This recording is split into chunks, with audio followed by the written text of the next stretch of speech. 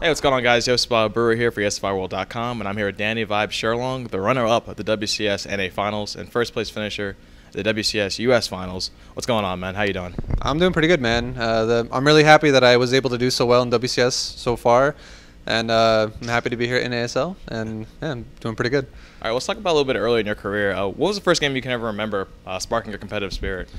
The first game I can remember being like, oh, I can actually be competitive is I was playing against some of the known North American talent, like let's say like Idra or Huck or someone like that back on NA server before I was really known. But I would say the first time I really thought I could be competitive with like everyone in the world was probably the first time actually in NASL when I beat his name before was Hope Torture, and he was like the top 2 GSL finisher in the open seasons, and then he ended up changing to Startail Rainbow. I think I'm pretty sure he's Startail Rainbow, but I actually beat him, and when I beat him, I felt like I could actually, since I could compete with someone that was a top 2 GSL open season finisher, I felt like I could, if I practiced enough, I could compete with like anyone in the world basically. How'd you first get into competitive StarCraft?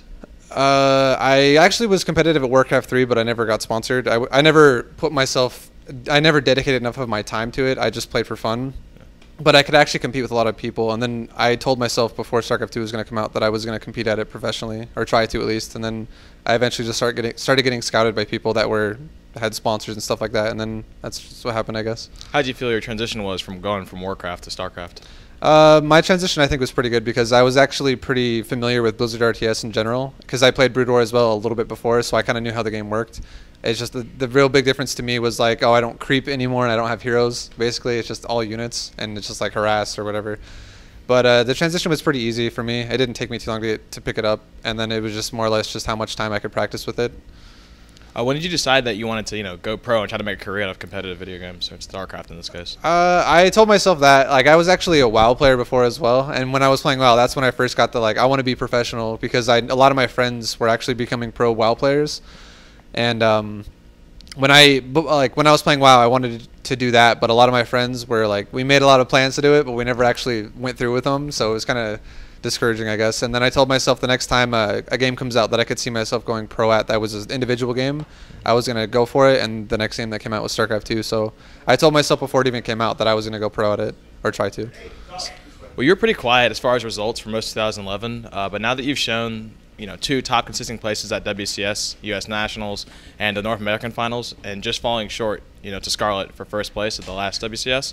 What can you attest your recent results to, or is this just the vibe that you've always, felt you could be, or you're just now showing it where it counts? Yeah, I mean, I definitely think my results were kind of lacking last year because I was putting a lot of like high expectations on myself, and I had a lot of stress because of that. So I would kind of just like psych myself out at tournaments, and I would just underperform. I felt like, because I actually had pretty good results on like ladder, and I like my practice was pretty good. But then I think in 2012, that's when Diablo 3 came out, and that's when I just decided to take a break from the game and just kind of like let myself kind of recharge and not get so stressed out anymore. And then when I came back after I played Diablo 3, I was just like a brand new player. Like I didn't have a lot of expectations for myself, and I didn't like set all these high standards. And I felt like because of that, I was able to actually perform a lot better because I wasn't psyching myself out anymore. And then that kind of like carried on, because as soon as I had one really good event, I ended up actually winning the first event that I came back to, which was WCS USA. After that, I just felt like I was like, oh, I can actually do this if I don't just panic and get so stressed out. And then after that, I just had I've had a good run since then. Those last 2 WCS events were perhaps your best results today. You would agree with that, right? Yeah. How would you rank yourself among the best North American players? I definitely think I'm part of like the top 10, but I wouldn't say I'm the #1 best or like #2, even though the WCS NA tournament says I'm #2. Just because I feel like my mechanics, they can be on or they can be off. I'm a little inconsistent in that. But I feel like overall, between like all my attributes, like my micro, my macro, my decision making, all that stuff, I think I'm probably in like the category of like top 10, maybe even top 5, because I think my main problem is consistency. I usually do pretty well, but there's always a few times when I'll just be like off and I'll just be terrible. So I think I'd say probably top 10. How do you think you can work on that consistency? Just playing more? Yeah, I would say just practice more and just get it kind of like grind it out, and then eventually I'll become more consistent over time. And right now I think I am pretty consistent overall. It's just there's always a few games I'll play, maybe like 1 in 5 or 1 in 10, where I'll just play like a terrible game. What would you say to those people that think the NA scene will never be able to compete on the same level as some of the other regions in the world? I think they're full of it. No. But I think NA can easily compete with everyone in the world because, I mean, there's like NA players competing with Koreans all the time. And I think if you can compete with a Korean, you can compete with anybody because I think everyone kind of realizes that Korea is at the top of the pedestal in terms of StarCraft 2 skill. So as long as as long as you don't psych yourself out, and as long as you can just play your game, and there's even some people that have their individual styles that Koreans aren't even like they're not used to dealing with. For instance, like back then, a couple years ago, when Infestor style was kind of like not really known, and then like Cats and Destiny were doing it. Yeah. That was actually like one style that could really compete with Koreans back then. So I'd say just being creative, being on top of your game, and as long as you can compete with Koreans, you can compete with anyone. So I think North Americans can. So. I'm sure a lot of people would say that one of the only people or NA hope to win internationally at the U.S. Battle.net Championship would be Scarlet. Do you feel people are kind of overshadowing you a bit and some of the other top NA players, Major, Adria, Huck, etc.? And how do you feel when you won the WCS USA Finals at Anaheim? Did you think you got the the recognition you deserved afterward? The first part of that question being, can anyone else compete besides Scarlet? I would say definitely a lot of us can. It's just, I think it more or less requires like a good weekend because everyone has bad weekends, everyone has good weekends. And I think anyone who's going to that event in the World Finals in China, if they have a good weekend, they'll definitely be able to compete with anyone in that tournament and possibly even take it.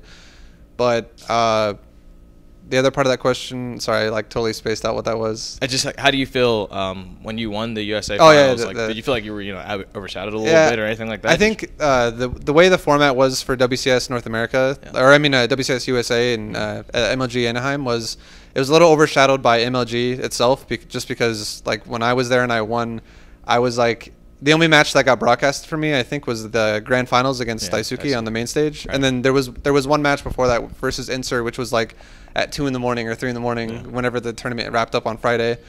But I definitely got a feeling like at that event, it was kind of like it was there for MLG, and then WCS kind of just had to get in and get out, get it done, get out of the way. Yeah. And that was kind of unfortunate because I was actually looking forward to like my first LAN event victory. I was really hoping for like a celebration and just to really express myself because I was so happy. But didn't really happen, and then there wasn't a lot of coverage, it felt like, for it. So I definitely feel like that was kind of like a lot of people might not have known about it as much, and they might not have like just got into it as much as like, for instance, like the Canada WCS event, or like even the European one that just happened. That was actually really exciting to watch. But yeah, I mean, I think I would, in the future, I would like it to be more covered, I guess. Yeah, you just think you could have got definitely a lot more recognition for how big of a deal it was. Yeah. Well, you did qualify, obviously, for the World Championship, and how are you preparing for that? And do you really think you can take that whole tournament? I definitely think I can do really well at the World Finals. I don't know if I'll win it. I mean, it's going to be so hard for the talent that's going to be there. But the way I've been practicing for it is I have a lot of matches that I've had between my WCS&A tournament and even now and then until the WCS Finals. I have a lot of tournaments I have to do. So I'm constantly training, and most of it is on Korean server. Like I ladder a lot on Korean server. I play my tournament matches for whatever matches I have, and that's even though it's a tournament match in itself, it's still good practice for future events because if you lose, you can take stuff away from why you lost, and if you win, you know you're on a caliber of still winning and you're still playing really well. And then aside from all that, I practice with teammates. Like I've been playing a lot with Major, and he's been actually helping my ZVT, and that's actually why I think I beat Thorzane in the last NASL match I played, was because I practiced with Major and I like talked about strategies I could do and stuff like that. So just practice on Korea and with teammates and all that. Yeah. Well, MLG vs Pro League kicks off today. What are your expectations going into that? And do you feel you can make a really big dent in that as well?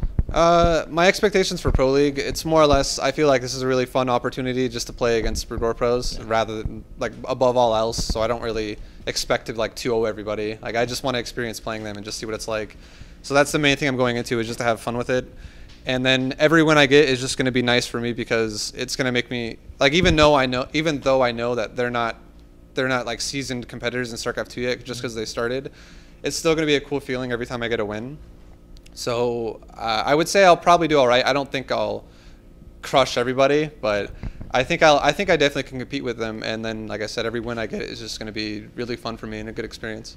Well, you just brought up your ZVT practice with Major before you played Thorzane last week at NASL. Let's talk about that a little bit. You're 2 in your division, beating both Targa and Thorzane, and your next opponent is Ryung. And you're in the same group as Tasia and MC.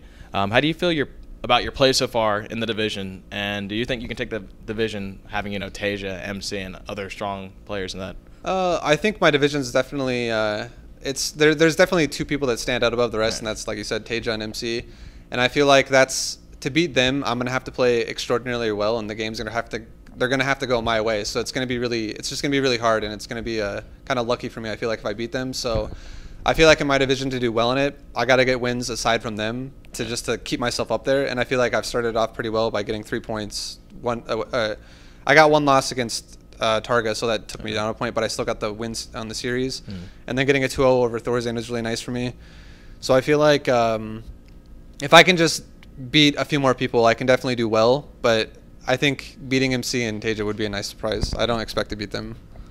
What do you think about the NSL format so far? Does it suit your play schedule? Is there anything conflicting or anything like that? Yeah, I mean, I feel like the NSL play schedule has been really good for me. I mean, I haven't really had any complaints about it so far because they try to organize a good time frame for the players from around the world, like a European versus a North American plays at a certain time. North Americans versus Koreans play at certain times. It's not all just like a set standard schedule like it was in season 1. So I think they've definitely improved on like compatibility. I can't even talk with the players with like the schedules. So I really like the format, and it fits my schedule, I'd say, pretty well. Well, yourself, TT1, Cats, and Major are here this weekend at NASL for a Sunday showdown for Heart of the Swarm. What do you think about the game so far, and have you started playing it more than Wings of Liberty, or you still been balancing both out? I've played a little bit of Heart of the Swarm. I played it a lot when it first came out, but I would say recently I've played maybe a few games here and there just because I've had so many matches I've had to prepare for that are still in Wings of Liberty, so I haven't had too much of an opportunity to play it a lot. Yeah. But I definitely think I could still compete with everyone else in Heart of the Swarm, and I'll hopefully have some good builds by the time the tournament happens to show. How are you liking the new units and some of the recent patch changes? I think the Swarm host used to be really fun. Now it's okay. It's got nerfed kind of hard, but I still like the Viper. It's kind of interesting. There's still a lot of stuff I could see. Like I have a lot of strategies I can think about to use that unit with, but haven't really been able to like execute them, and because you have to have like perfect builds before that just to make it really work fluently. So I think there's a lot of unexplored stuff that's still going to be happening, and a lot of patches that are going to change units and tweak them even from now. So I like the units. They're pretty fun, and I hope to figure some more stuff out with them, I guess. Yeah. Well, just between you and I, even though I know Root Gaming, it's your friends and your family and stuff like that, but who do you think's going to win this weekend? I'm going to win. You got it for sure? I think I'm going to win. I think Major hasn't played enough Heart of the Swarm to really just because there's new stuff that's going to be happening in Heart of the Swarm, I think he might be falling short because of that. And then I think just overall, I think I'm pretty strong right now, so I think I could take it, yeah. Well, any last words for your opponents on Sunday? Yeah, just good luck, guys. Well, thank you for the interview, ViBE. Good luck this weekend. Can you take this time? You can give any shout-outs or anything? Sure. Just want to thank my friends, family, teammates for all the support you guys give us. I really appreciate it. And then I'll just give a shout-out to our sponsors, Twitch and Rush Order Tees. Thanks for supporting us, guys, and thanks for getting us out here to stuff like this. And I guess also thanks for NASL because I wasn't sure what to expect when I got out here, and they've been really accommodating with everything. And they're just like hooking us up with all these hotel rooms and money for food and all this kind of stuff. Yeah. So. And they're also just giving us this event to do as well for them. So it's really cool. Thanks to NASL as well. All right. Thank you, man.